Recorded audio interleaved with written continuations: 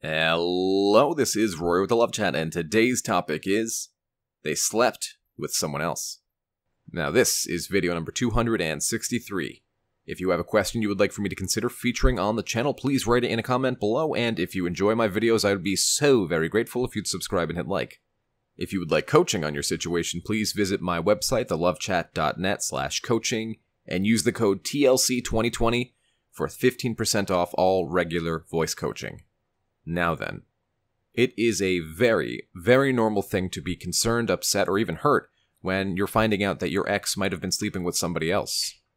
Many times we involve ego in the conversation, and what we'll do is, the second we find out our ex has been sleeping with somebody else, we kind of write them off. That's it. It's over. I never want them back. Or perhaps we go the other route, which is, I am extremely hurt by this. This might mean that we're never going to get back together again. And basically what we do is dwell on all the pain that we feel now that they have shared themselves with someone else. And for me, the conversation kind of splits genders a bit, because for men, they take a very ego-based view of this, sort of my property has been tarnished. And I'm not saying all men do this. Obviously, when I make claims regarding gender, I'm not saying that every person of that gender does this, but it's just what I've observed in my personal coaching. And women tend to take a bit more of a very hurt, very quiet, very I can't believe he's done that, or she's done that, or whatever the case may be. And I think it's important that we take a good look at what's going on here, why we act certain ways, and what to do if your ex sleeps with someone else, particularly when you're still emotionally connected to your ex.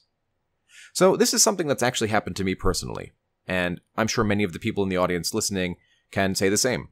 When your ex sleeps with somebody else, a bunch of different thoughts come through your mind. Was it better? Did they enjoy it more? Are they dating this person, even if it's just a one-night stand or something like that? How could they do this? Do they still love me? Are they thinking of me? And all of these different types of things that go through our mind. I think for us, what is overwhelmingly important is that we take a realistic look at this. They're single. They are trying to express their new singleness, and the reality is that this is one of the things people do when they're single. They tend to hook up with other people if they are trying to prove something to themselves, specifically after a breakup, because that's the context we're addressing. So I'm not talking about your ex has been single for 9 months and they sleep with someone else. They're not doing it to hurt you, obviously. We're saying that you guys are maybe a month out of a breakup, and you've just heard through the grapevine that they are sleeping with somebody else, or they are on Tinder, or something like that. That hurts to know.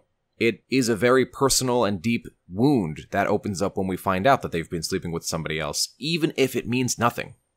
I try and take a very logical view of this, even though I've been in it and I know that it hurts. And the view is this. Our ex is a person with thoughts, feelings, emotions, desires, cravings, just like anybody else. Just like us. And we do not own our exes. We do not possess any sort of ownership or control or demand over them. We just care about them, but sometimes, if we're all being honest with each other, we do tend to objectify them, as though them having free will directly opposes our happiness. And so, if they exercise that free will, we begin to think to ourselves, how could you do this? This was designed specifically to hurt me, and much less of, this was designed for them to go out and explore the things that they have not had for a period of months to years. Right? In my case, I was with my partner for 10 years. So, being intimate, going on dates, things like that, with one person for 10 years, obviously, can get boring. It can get old. I get it. Particularly because I dated so young in my life, rather than a bit older. But I think what many people forget is that one of the things that makes something desirable is having the opposite experience to weigh it against. And so many people become worried when their ex begins to exercise that exploration, I guess is the way to put it. The good versus bad, the me versus them, the comparison that shows us, hey, here is the thing that you're weighing this against. And many of us are coming at this from a point of fear. That's ultimately what it is. Fear, ego, ownership, hurt, guilt, comparison, which I guess relates directly back to ego. But if you think about it, what if it's the opposite? Right? What if your ex goes and does this with somebody else and they hate it? We never think of it that way. We always think of it from the one way of, that's it. I'm done. I'm over. And men in the audience, please be honest with me if you've ever thought this before. This twinge of guilt in the back of your mind that you're very angry with your ex because they went and slept with somebody else and now they are somehow dirtied by this. And if you haven't had that, that's totally fine. But I've heard this resentment repeated so many times, and that's really what it comes down to, is I know I don't own her, but it makes me so angry to know she's been with somebody else. Somehow now I don't want her. And my problem with that is that men are telling me this in good faith, and they are openly acknowledging this is not a thought or a feeling I'm proud of, it's just one that I have trouble controlling. Because they're very aware. I don't own her, I don't own him, they are not my property, but it feels like that, and I don't know how to address it. And I think the best way to address it is just to be open and honest about it and keep an eye on it, because if you acknowledge that this is a thought that you need to work on, then the healing can really begin. And for women, they tend to take a much more liberal view of this, by and large, but not always. I have rarely heard a female client tell me, if he sleeps with anybody else, it's done, I don't know how I can take him back. Although, like I said earlier in the video, I'm not looking to generalize, I'm sure there are women who feel that way.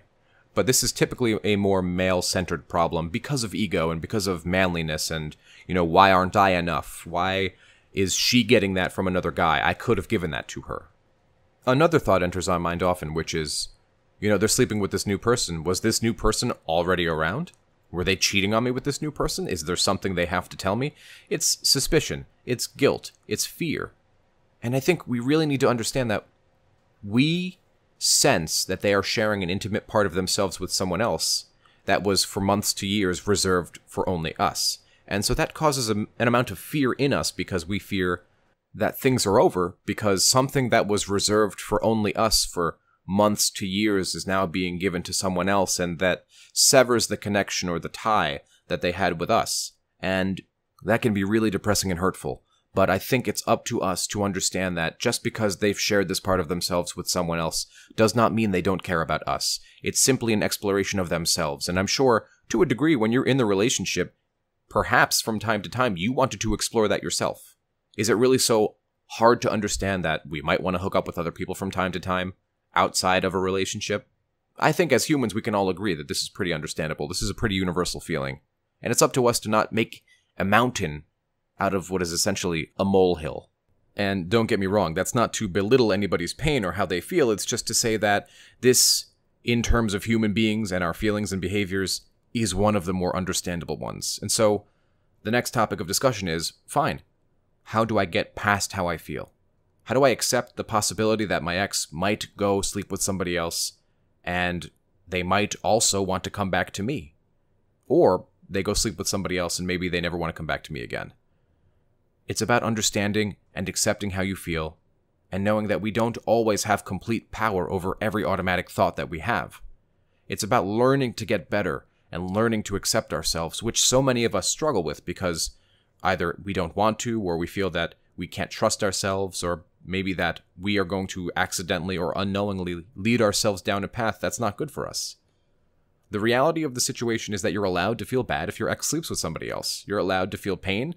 You're allowed to feel anger. These are normal human emotions. Think about each of their functions. Anger, for example, helps let you know when something happened that you are not good with. Anger is evoked to let us know that we feel betrayed or hurt in some way, and that we want to use the burst of energy or the impulse to address that thing that's hurt us.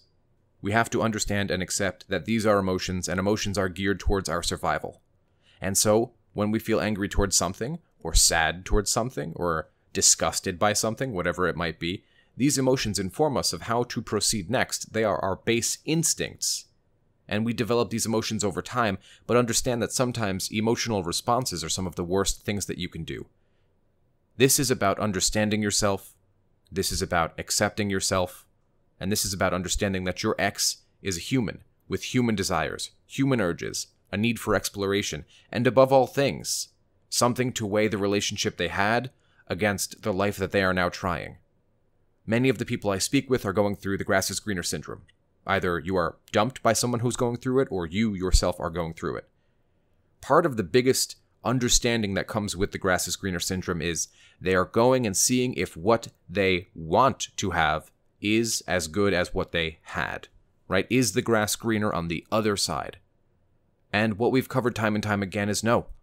The grass is greener where you water it. This, my friends, is no different.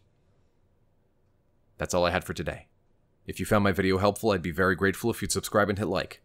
Please leave a comment below and tell me what you thought of this video and what videos you might like to see in the future. Additionally, if you'd like extra videos every week, private live streams with me, and free giveaways of my best-selling book on Amazon, just visit my Patreon. Patreon.com/thelovechat. Until next time.